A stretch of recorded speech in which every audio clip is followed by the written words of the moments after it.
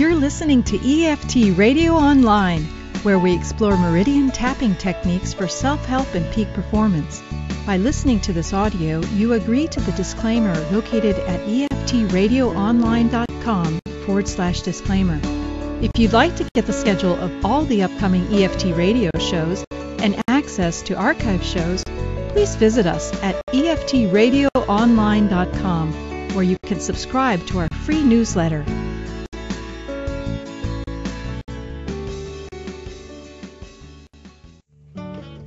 Are you a savvy, successful single looking to manifest your soulmate?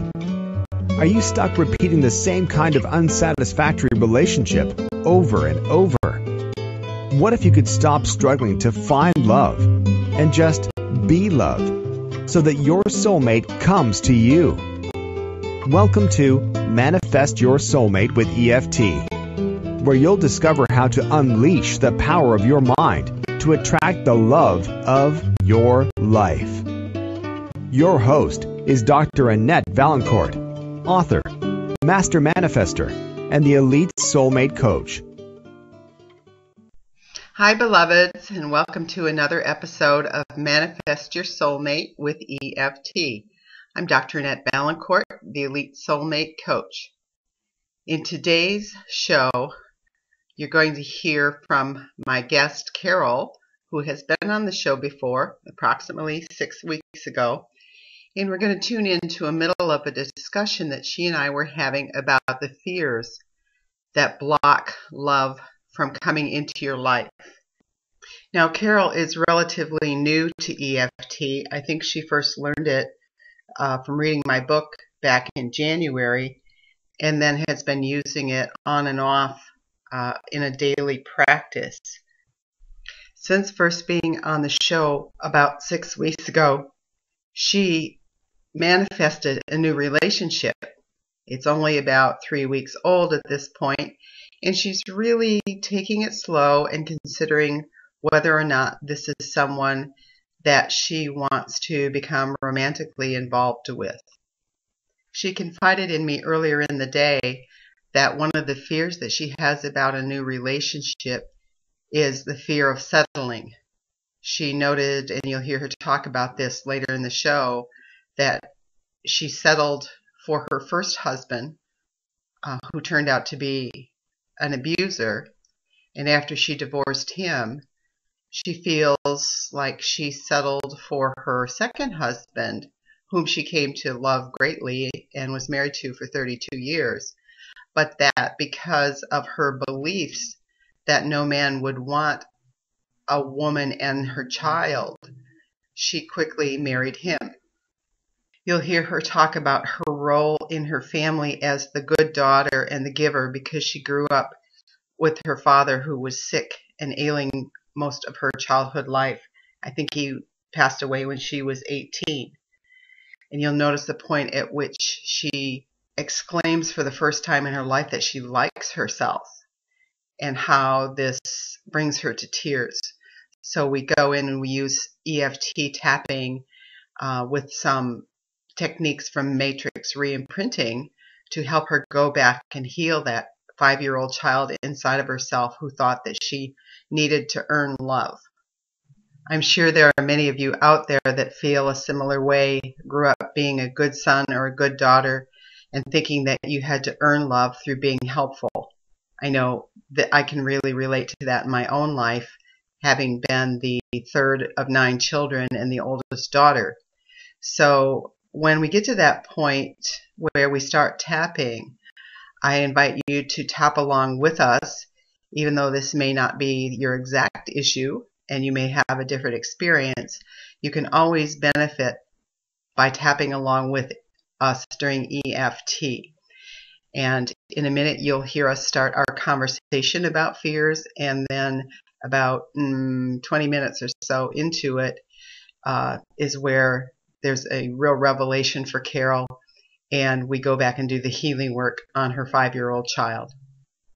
Here's what readers are saying about how to manifest your soulmate with EFT by Dr. Annette Valancourt, the elite soulmate coach. This amazingly powerful powerful book speaks to the soul. Annette is relatable and really gets it on a level that is so reassuring and hopeful. She describes the tapping process better than any I've seen. The menus woven throughout the book are sheer genius, offering a customizable process that is sure to uncover and release any block holding you back. There's so much gold in this book, it goes way beyond manifesting your soulmate. It gives the reader the tools to manifest whatever it is they truly desire in their life. Marcy Traylor, Professional Empowerment Coach. Now available on Amazon.com or at EliteSoulmateCoaching.com. I also wanted to announce that for a limited time only, you can get a free PDF of my entire book, How to Manifest Your Soulmate with EFT, Relationship as a Spiritual Path. This is my gift to you for signing up to the Love Nest, my email newsletter, in which you will receive regular soulmate success tips. All you have to do to get your instant access to this book is go to my website, EliteSoulmateCoaching.com, and enter your email, and you will get instant access to the entire book. Oh, where do you want me to start? Well, how about what you just texted me? Oh my! I was just FaceTiming with my oldest son, and as I was rereading the chapter, because I've been studying that, so I just wanted to reread it, and I got to the point where it says the fear of settling for instead of shopping for the soulmate. In other words, oh, that ain't it. Oh, where did I write it down? Fear is the belief in our powerlessness to change the bad things from the past happening again. And the other day when my son and I were talking, he says to me, I was telling him about my new relationship and how I'm taking it slow and I'm looking for any red flags that might signal something isn't quite right. And he says to me, sounds like a good plan, Mom. No reason to have to settle. And that bothered me, not a lot, but it just stuck in the back of my mind. And as I'm going through this and thinking about the fear, and it dawned on me that I had settled for my first husband because I was young and foolish and figured, oh my gosh, if you go to bed with somebody before you're married, you got to marry them. And I didn't know I could say no, so there was that fear of, oh my gosh, I got to go through with this. Mm-hmm. And then my second husband, I'll call them Tom, Dick, and Harry, okay? So then when Dick came along, in some ways I was settling there too, which I had never thought of before, because I had been a single mom for so long. I just figured nobody else out there would want the package, the son and the woman, Mm-hmm. And I think in some ways, because we had a very short courtship. I mean, we met in May and we were married in August. And now with Harry, I know I'm older now and I am taking it slower, but I don't want to settle. I don't want you to settle either. No, and then it dawned on me that I don't have to. And even though in some ways, yes, I can see where I settled, but I don't think we ever get the perfect soulmate as far as, their hairline is perfect, their eyebrows, their speech. Yeah, the outside doesn't count, though, in soulmate stuff. Okay, so the thing is then to look for the inside, get that out. But it was just like, wow, this just all... It came about, and I goes, oh my gosh, once you start using EFT, it's with you all the time, whether you're aware of it or not, having the open mind, it's able to work immediately. Yeah. That's why I emphasize, and I'm realizing even more as I go through, I'm in my 8th year of doing EFT, of how it really needs to be a daily practice. I think sometimes in the EFT community we're so used to these 1-minute wonders where we'll tap something away on a really complex issue, and relationships are always complex. So you're not going to tap one time of my perfect soulmate comes to me easily in today or something like that and have it happen. There's all this past baggage and fears and beliefs that we really need to clear out. I know recently I was reminded about doing the personal peace process. I sat down the other day and wrote out all the things that I could remember just off the top of my head related to relationship stuff, whether it was sexuality or body image or past dating relationships. And I came up with pages and pages of stuff, and I thought, well, I better get started tapping on this stuff because I'm going to be here a while. But that's, part of the dedication, and why I say in the book that a soulmate journey is not for the faint-hearted, because it really is a heroic journey where you're having to face things that you never even thought about, or maybe you wanted to shove so far back in your mind that you don't even remember them. Mm-hmm. I don't look at this revelation just now of having to settle as anything bad, because, Tom and Dick are in the past. Right. And I think in the course of life in between that goes on, I can understand where that's not a valid fear. It's something to be aware of, because I was a different person back then. I was young and stupid, and then I got a little older and stupid, but this time, hopefully, I'll graduate to knowledgeable. Well, that's just the thing. I mean, we continue to evolve over our lifetime, and EFT speeds up the process. Oh, this whole EFT is another new realm. This is another layer of the onion. This is another room in the castle of my life that just, okay, here, look at this door. Go through here. You don't have to stay, just look. Check it out. And it's like, wow. Yeah, and the thing that I'm experiencing, sort of being on the outside looking in as you talk to me about this, is that these are rooms you've not visited before. No. And, and you think of the rooms that we have locked away, those doors that are closed, we think of them as being fearful. And sometimes they're not. They're enlightening. Exactly. There used to be a comic strip called Bloom County, and it had a little penguin in it, a little kid named Binkley. There was one comic that I found particularly relevant to this, which was Binkley, his little boy, standing looking in a dark closet, and he's got a baseball bat hidden behind his back, and he's got his hand on the doorknob. He's looking into the dark closet, and the caption says, Binkley confronts his fears. But what I find, and maybe you can talk about this too, is what I find when I'm doing EFT on the things that I think, oh my God, I can't even stand to think about this, is it's not fearful at all. And the EFT takes care of the fear.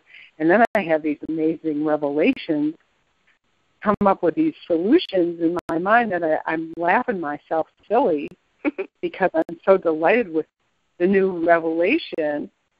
Literally, I walked around laughing for hours, belly laughing so that my side hurt. Yeah. I think when I realized what I was hanging on to and how long that was hurting me. Yes. Oh, I mean, it can be stuff that we don't even know why we're afraid. Exactly. You can just have this feeling of fear, terror in your body or whatever and go, what the heck is going on with me?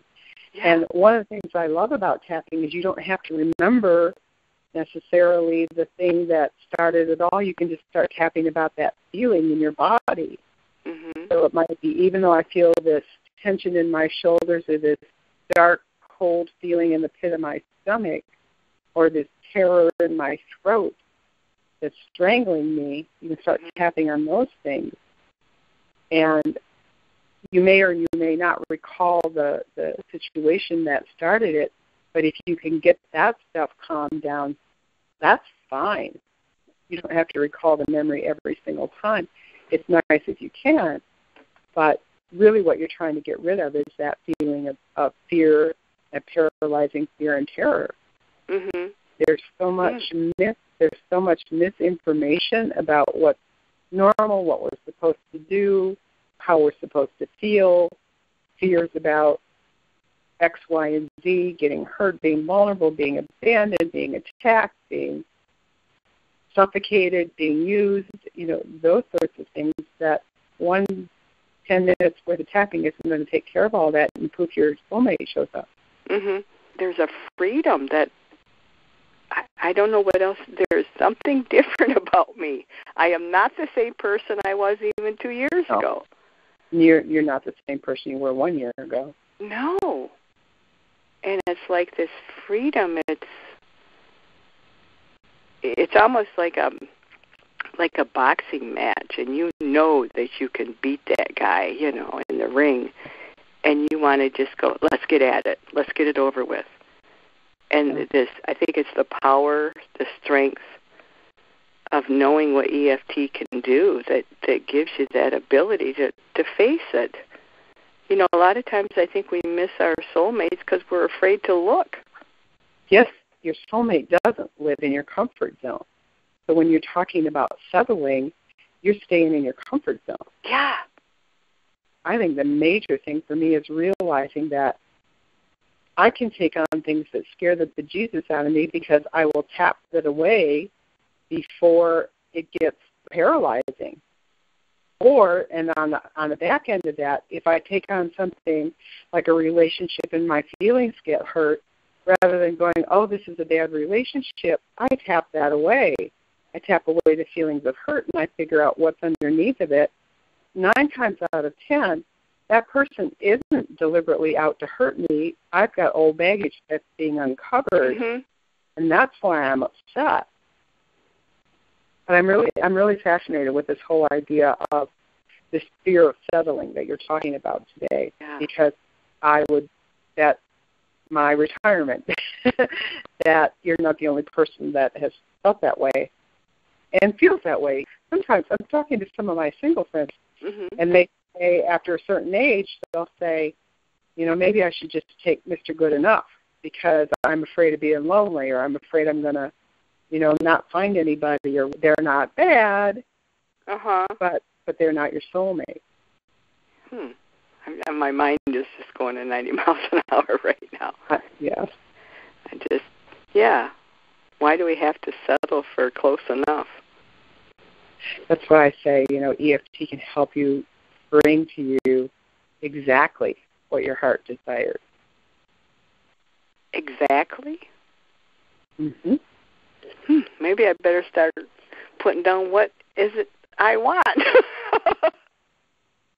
I think a lot of people are afraid to think about exactly what they want. And again, not the superficial stuff, not the 3 pages of he must be 6'3.5" and blue eyes, and have a D cup or whatever.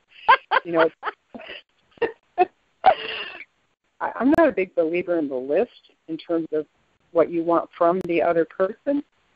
I'm more interested in the list of what it is you want to give in a relationship. What does your soul need? What do you need to express? How do you need to grow? What's going to bring you into your fuller being? In other words, what's going to complete you? Yeah. Okay. I'm writing that down because that's a good question. What can someone else do to help me on this path? Right.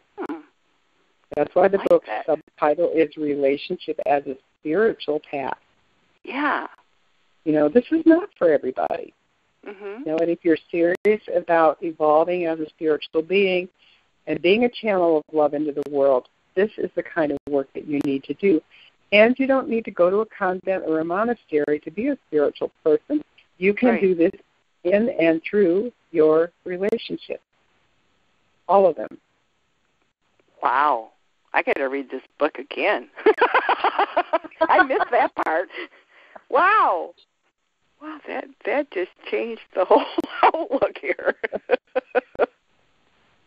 What people are needing, and again, this goes back to Chapter 1, what people are moving towards these days, survey says, people are becoming more spiritual, and they're wanting more out of their relationships. We're moving past the notion of romantic love as a basis for marriage. I think we're maturing to the part where we realize that isn't what sustains us in a long-term relationship, that romantic love comes and goes. Right. It's what gets us interested in another person right off the bat. And learning how to use your relationship as a vehicle for spiritual growth is a revolutionary idea, I think. Oh, that's definitely. My cousin and his wife, they've been married 42 years, 43 years, and they act like a young couple because you can truly see that they are genuine soulmates. They don't feed off of each other, they feed each other. Oh, nice. And they take whatever comes, just, Well, I want to switch subjects a little bit, and we still kind of, as we're reminiscing, kind of take you back, because you've been on the show before. We did some tapping on you feeling a little guilty about moving on and wanting to share your life with someone else. Mm-hmm. Can you kind of walk us through what you remember about that episode and what happened right after that show? Wow. That seems like a long time ago. Yeah, met one of my old customers in the grocery store. He said something about we should go to lunch. And I said, well, my number's in the book. And so far he hasn't called. But I think what it did for me at that moment gave me a confidence that I didn't even know I had. There's more courage. There's confidence in who I am. And all of a sudden I've completely changed from the woe is me girl to the I like myself. I don't know if I want anybody to share this right now or not. I'm just kind of reveling in myself, and I like who I've become. I had something happen over the weekend. I was visiting the cousins I mentioned, and a friend of theirs came over, and he was an older gentleman, but he was really sweet, and he said, let me get a better look at you. And he turns me over and he goes, oh, my God, you're beautiful. And it just, I'm hoping he saw the inside beauty. And I think that's what's coming out of me now. But now there's a beauty there. I can feel it. There's a spirit there that's coming alive in me. I'm not so sure I want to share that. When you get to that point where you don't need a man, a woman to validate who you are or to make you feel loved, when you're in that middle of that self-love where you just go, that's pretty amazing. You said one time that this is what attracts people to you. Yes. I look back at high school and college and that, and the people that you always looked at were the people that were bubbly and out there, and they weren't inhibited by what people thought. They were doing good things. They were happy. Those are the ones that we're attracted to, and that is so right. And I think to have that attraction, to be that attraction, You have to love yourself. I can honestly say I never had the ability to do that because I was so busy all my life helping and being the caregiver and being the wonderful, helping daughters. And when you get to that point where you really get it at a deep level, that you love yourself, then not only do you become irresistible to other people, I've been telling you, guys are going to start coming out of the woodwork at you, so get ready. But also, you can much more easily both give and receive love because now you're full. You're not walking around like an empty well going, please love me, please love me, please love me. Oh, my God, I remember those days. You're saying, I got love to share. I'm good, and I constantly refill my own well. You know what? Now, this is very superficial or very simple. I've noticed myself bouncing out to the mailbox. I'm not drudging along. I'm not walking with my head down. I'm bouncing, even when there's bills in there. Yeah. You are becoming a different person. I love it. You are not settling. You are not. Oh, I just want everybody to have a piece of this. If they could just taste it. I mean, I wish it was a pan of brownies. I could get everybody a piece. And the thing is I'm not even worried when this bubble's going to burst because what if it don't? Exactly. We were talking earlier, and you were saying something about this fear of what if this isn't real? Mhm. Tell me more about that. I can't bring it to the surface. I'm trying to think about the negative part of that, and I can't get to it. Because my recollection when we did the show, the first show that you were on, which was, by the way, only 6 weeks ago. Are you kidding? No. Wow. Okay. Because you've changed so much in that amount of time. Okay. Say that again, the fear. Let me see if I can recall. Okay.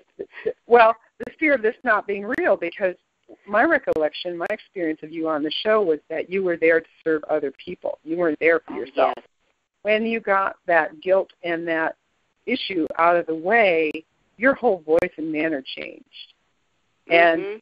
And 15 minutes later, when you ran into your old customer at the grocery store, and he asked, "That's right. That's right." You're calling me saying, "This doesn't happen. This doesn't happen to me." And I'm like, "Oh yes, yes." Okay, now I remember. Yeah, because my whole life up until this time has been the giver. Be it the caregiver or the good daughter giver or whatever, it's always been the giver. And up until that time, my life was spent thinking about the nights that I spent crying into my pillow so that nobody would hear me. Mm. And I figured that I'm just not supposed to have this experience. This happens to somebody else. Mm. And you're right, that day the lights went on, and whether, like I said, whether that guy ever calls again or not, I don't care. Because something clicked. There was a light that came on, and I don't see it going out. Yeah, I love that. This is when you become your own soulmate. I'm hugging myself. I can give myself a hug. Oh my God! Right. I like you, Carol. Well, oh God, I'm going to say I never thought I'd ever say that. I never thought I'd ever say that. I want you to start tapping while you're talking about this, as this emotion comes up, and just let this emotion flow. And tell me the story about why you thought you never would say this. So tap on your karate chop point. Yeah. And just tell me the story. Don't have to put it in any formal words, whatever. I think because as a child, I was demonstrative, and I was always told to, keep it under control, suppress my joy, suppress my happiness. Now I have these belly laughs that I never had. Mm. Keep tapping. And it's just, oh my! I have a smile on my. I can't even tap anymore. I'm tapping, but I can't. There's no word. Oh my gosh! It's like I earned this. Mm. I have a right to be happy because I was a good person. I'm a damn good caregiver, and somebody up there notices. Oh my gosh. Oh my. I never thought I would ever get to this point. That I could be happy with myself. I was always doing what everybody else wanted. Be the good girl. You never know who knows you. Don't do crazy things. I can be myself and nobody's going to get hurt. Mm-hmm. I'm not going to hurt anybody. Oh, my. So let's go back to your karate chop point. Okay. And tap on, even though I had to cry in my pillow. Even though I had to cry in my pillow. And I had to dampen all my natural joy. And I had to dampen all my natural joy. Because those around me couldn't deal with it. Because those around me couldn't deal with it. I deeply love and accept myself now. I deeply love and accept myself now. Again, even though I had to cry in my pillow. Even though I had to cry in my pillow. And keep myself small and quiet. And keep myself small and quiet. I deeply love and accept myself now. I deeply love and accept myself now. Can you picture yourself as that little girl that was told to be quiet and be good and had to cry in the pillow? Oh, God, yeah. Okay. Here's what I want you to do. While you continue to tap on this may get complex, so tell me if it's confusing. Imagine yourself as your grown-up self going back to be in the same room with that little girl that's crying in her pillow. Oh, God. Yep, I see her. Okay. Tell her you're here to help her heal. And in your imagination, start tapping on her.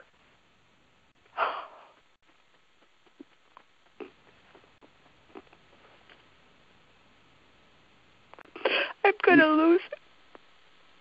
Okay. Oh.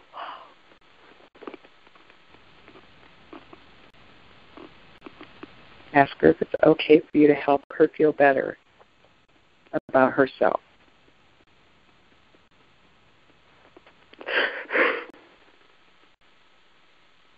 Just put her arms around me. Mm-hmm. Good. Now, you're there to take care of her, so don't let her take care of you. Okay. Tap on her. Okay. Even though she was so sad, and she had to hide her feelings and all of who she was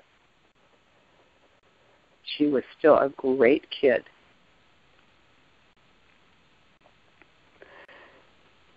She's smiling. Mm-hmm. Okay. Ask her what she needs to heal and feel better about herself.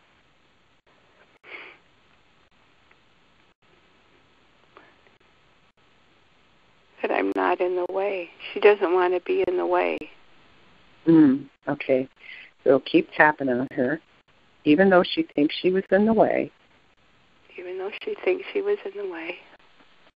She was a great kid. She was a great kid. And very helpful. And very helpful. Even though she thinks she was in the way. Even though she thinks she was in the way. She was a great kid. She was a great kid. And very helpful. And very helpful. Even though that wasn't her job. Even though that wasn't her job. One more time. Even though she felt she was in the way, she was a great kid. She was a great kid. And very helpful. And very helpful. Even though that wasn't her job. Even though that wasn't her job. Okay, tap on the top of her head. That wasn't her job. That wasn't her job. Inside the eyebrow. That wasn't her job. That wasn't her job. Outside the eyebrow. Her job was to be a great kid. Her job was to be a great kid. Under the eye. Her job was to be a great kid. Her job was to be a great kid. Under the nose. She was helpful. She was helpful. Chin point, but that wasn't her job. That wasn't her job. Collarbone point. She was just supposed to be a great kid. She was just supposed to be a great kid. She was a great kid. She was a great kid. Under the arm. She was a great kid. She was a great kid. What's she doing now? She's not crying. Okay. Okay, ask her again what else she needs to help her heal and feel like she deserves all the love there is in the world.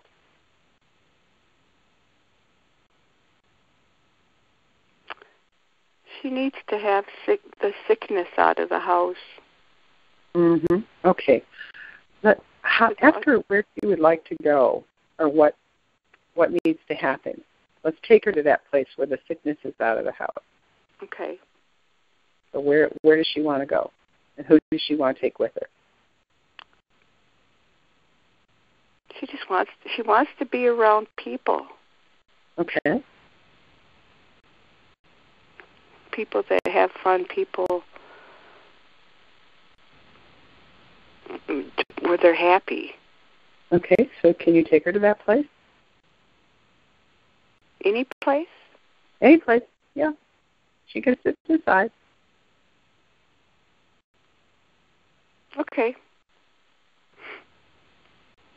Look around. Have her look around and really where she's at now, this place where there's people and there's no sickness around, and have her really take it in a really vivid way, like what does she see and what is she hearing? Is there any smells in the air or sounds? She smells cotton candy. Mm-hmm. She sees a beautiful merry-go-round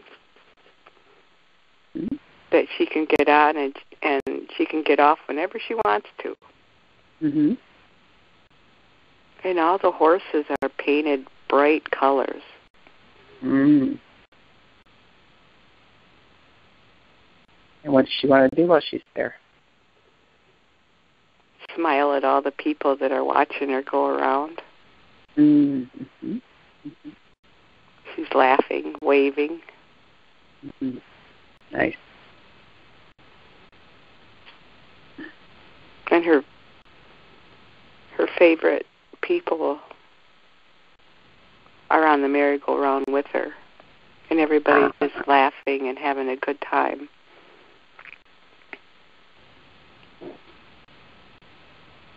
What else? The sun is shining. Uh-huh. I hear birds. I hear the calliope on the merry-go-round. I hear people talking. It's like it's in a park. Uh-huh. And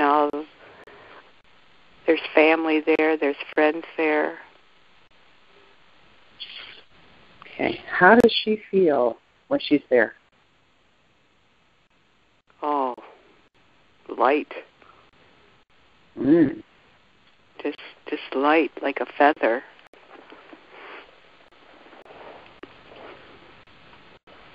Just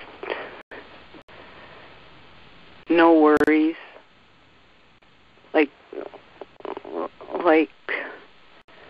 everything's under control. Mm-hmm.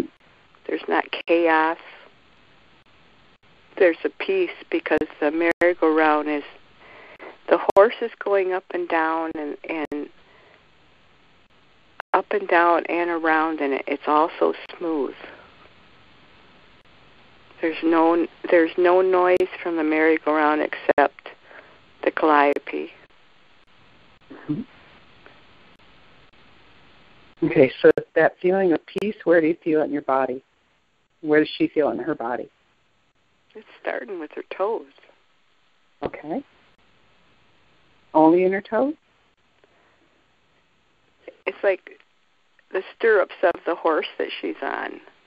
Uh-huh. And it is starting to tingle, and it tickles. It tickles. And it's fun. Mm-hmm. It makes her giddy. Ah, okay.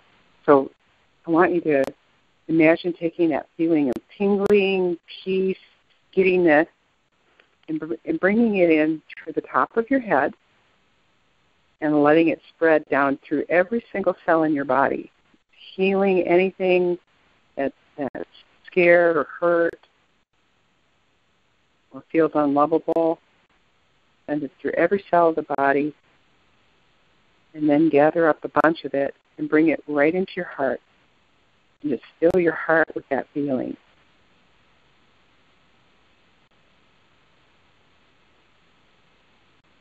Oh my gosh. It just filled up all the holes. Mm. Okay, now I got one more step.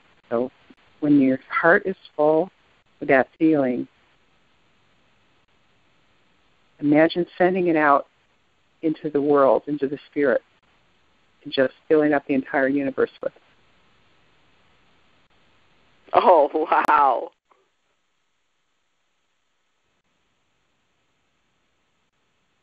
Oh my gosh.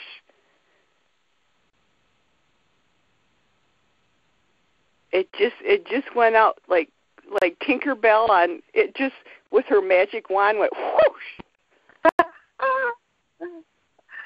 Oh wow. Oh my gosh.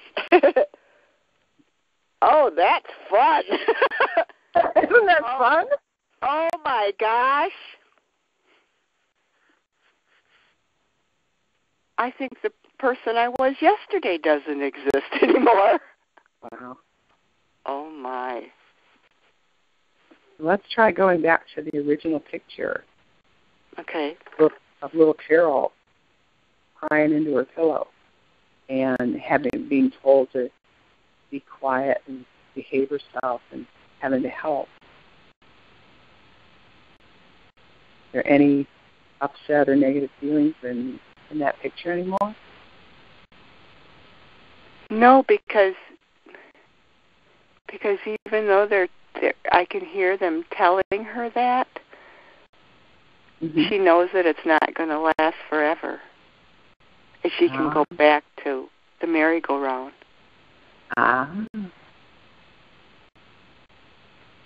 She's skipping in the bedroom. So the picture's different. Yeah. Uh-huh. And she's not even on the bed. Uh-huh. And the bed is made, the pillow is all tucked in under the covers. Uh-huh. And it's light. There's light. The bedroom is bright. It's not dark in the cave anymore. Mm-hmm. And how's she feeling about herself as she's skipping around the bedroom? Like she can do anything. Oh, my. And that little girl that was so full of love and life and joy and boisterousness, she see any barriers right now? No. No. You don't sound so sure. I'm looking. Oh, okay. Okay, you're looking. Okay.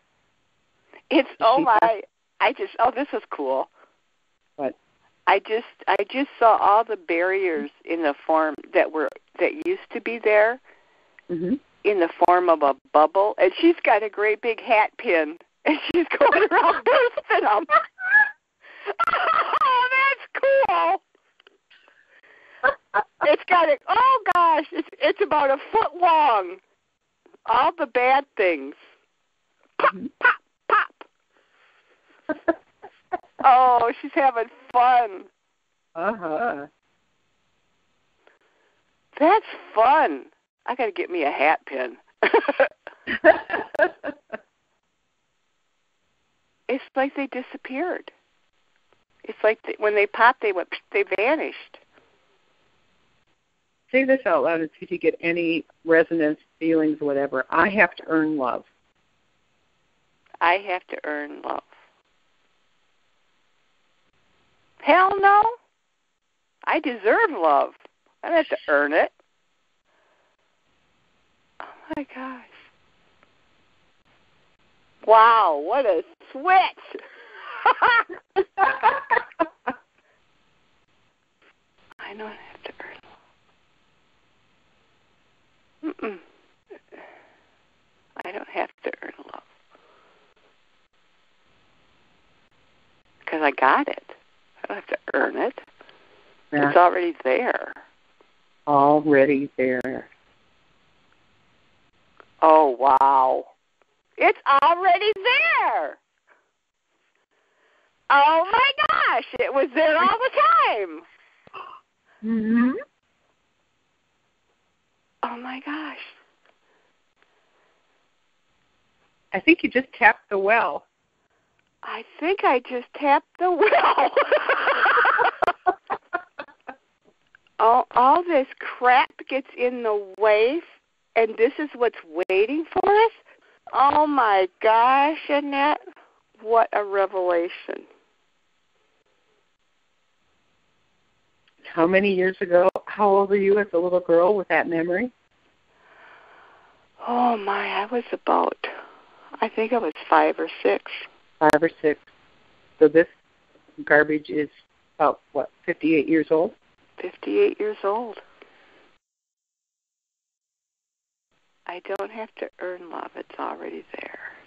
Oh, wow. I got to write that down. Because what you discover, and this is the whole point of this chapter in the book, is that when you take away the fear and you take away those barriers, you find that love is already there and lots of it. Amazing. Amazing. And we spend a lifetime hanging on to that crap. Mm-hmm. Right, because we don't know what to do about it. If we remember it or if we even think about it, we think about it in the same way, the same old painful way, and that reinforces those pathways in our brains and the pain of it all. And when we bring EFT to it, it clears within 10 minutes. Those old pathways start to die off when we're tapping, and new ones start to form. Wow. So we literally rewire our brain when we're doing this stuff. I'm trying to remember being that little girl, and I don't. I don't remember even why she would be crying into the pillow. Uh-huh. Right. Because now your recollection of that past incident is different now.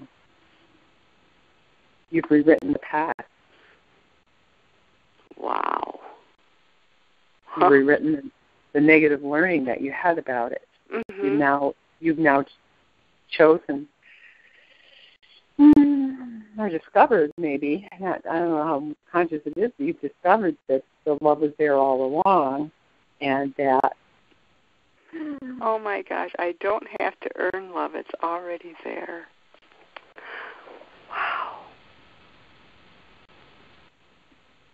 So just like, this is going to be great, because just like the last time when you were starting to have epiphanies left and right, uh-huh. I can't wait to see what's going to happen. Oh, man. You mean it's going to be worse than that? Oh, I won't be worse, but crazier than that. Get ready. Get ready. Oh, I'll be texting you half the night probably. I can't even feel myself. I'm just like. It's an altered state of consciousness. Is that what it is? That what it is? I experience it that way. It's like I am not, like you said a minute ago, I am not the same person I was half an hour ago. No. It's like there's no fear. Wow.